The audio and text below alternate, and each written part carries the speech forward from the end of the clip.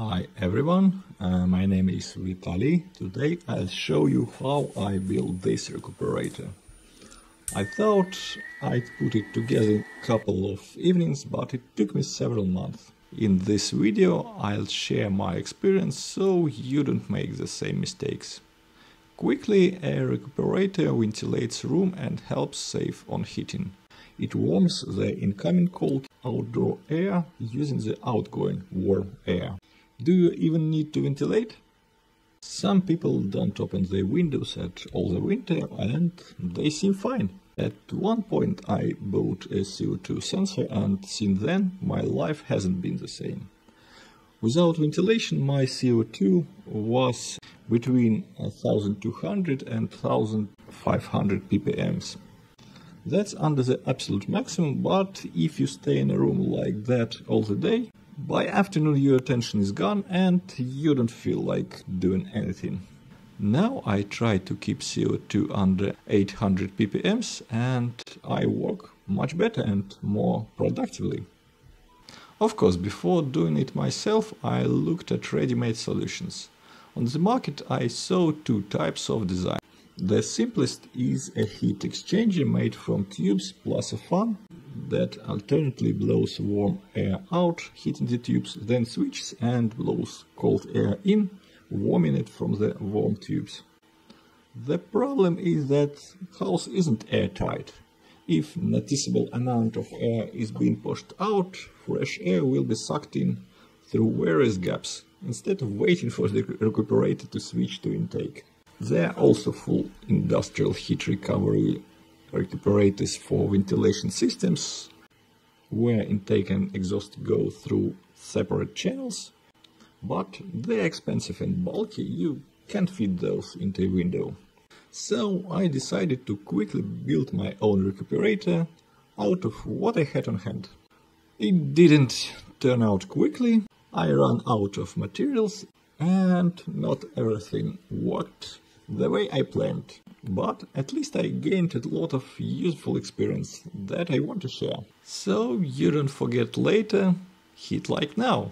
If the video disappoints you, you can always take it back.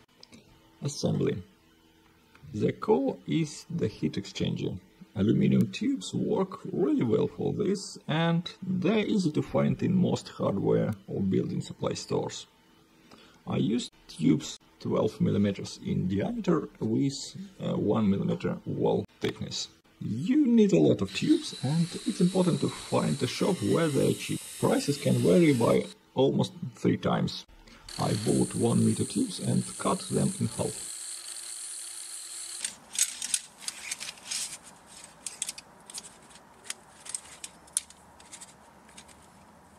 One more side quest, I had to remove the labels from the tubes. I didn't know what kind of glue that was, but neither alcohol nor acetone would take it off. You also need housing. I decided to put everything inside a plastic ventilation duct. This is what the recuperator will be made from. I decided to make the tube holders from expanded polystyrene and seal them with silicone. But spoiler, that was a very bad idea. Polystyrene isn't suitable and silicone isn't suitable either. I'll explain it later. The incoming and outgoing air must not mix, so in one direction the air runs inside the tubes and in the other direction it runs along the outside of the tubes. Heat passes through the tube walls from the warm air to the cold air. Almost ready. This is what the heat exchanger will look like. Final touch, we connect the temperature sensor to measure inlet and outlet temperatures. But since the sensor is attached to the heat exchanger itself, it measures the heat exchanger's temperature, not the air. They will differ. Silicone the joints, almost done. And here's the problem, the silicone doesn't hold. It won't stick to the polystyrene or to the duct, which is made of PVC. That was a bad idea. What to do? Order a lazy cut plywood, There is a better solution. I wanted one for a long time, but never had the right moment. Then my birthday came up, so I bought myself a 3D printer.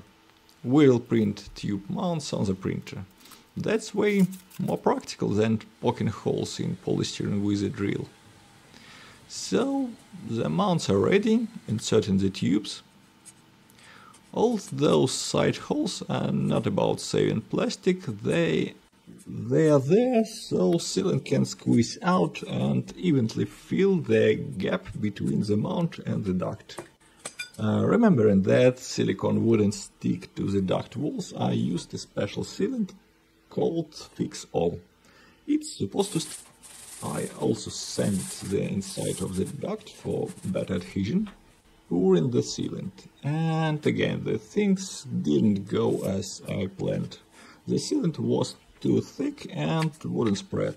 It didn't fill the space around the tubes. I had to pull the mount out and do the sealing in 2 steps. First, fill the mount, then put it into duct.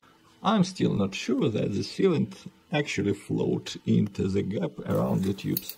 So I poured more sealant over the tubes from the top. I put the tubes into the duct and sealed the seams. There is a special PVC tape for duct joints. They didn't have the white tape, so it wouldn't look great. Installing the fan. On one side I have an adapter to a round pipe. On the other side I thought it would be easy to just cut a hole in the duct itself. Spoiler, it wasn't easy. I should have used an adapter to round pipe. Especially since I have 3D printer that I can make any adapter. Screwing the fan. To make it look nice, I bought these vent covers. The fan fits inside. A fan with round flange fits almost perfectly. The Recuperator is nearly ready. Now it has to be installed in the window. The polystyrene I originally bought for mounting the tubes came in handy. For the window I should have used thicker polystyrene. It wouldn't have needed so many layers.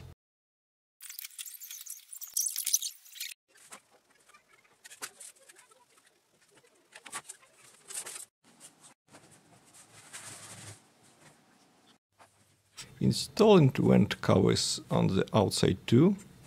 The 3D printer came in handy again to make an adapter. Strangely, the pipe didn't seal tightly with the store-bought adapter. And one more printed ring to close the gap in the polystyrene, both for looks and to stop drafts. I decided to put both fans on the inside so they wouldn't get rained on. One is inside the vent cover housing. For the second I needed something that looks good. I printed this adapter for a round vent cover. I also have PWM controllers to control motor speeds. I printed this case with a mount for room side air temperature sensor. I decided to feed 12 volts to the unit and keep the power supply external. That way the Recuperator can be powered from a battery if that's ever needed.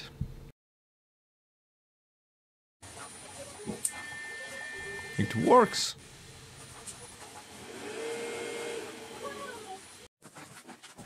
Installation it in the window.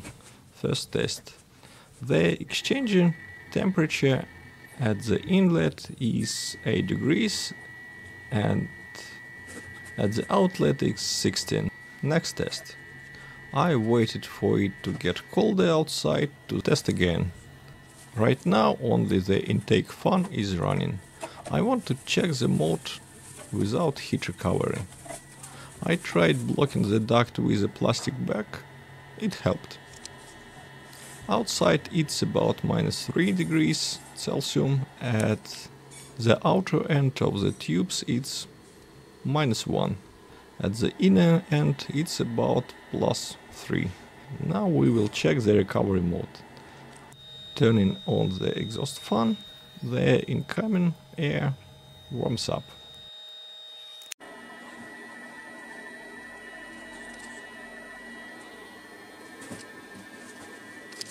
From the outside it looks like this. In sub-zero temperatures condensation forms. I really hope there's none inside. So the project took an insane amount of time and effort, but I gained a valuable experience. The design isn't perfect, it has flaws. In the future I want to refine it or maybe rebuild it completely. Subscribe to my channel so you don't miss the future videos. Bye everyone!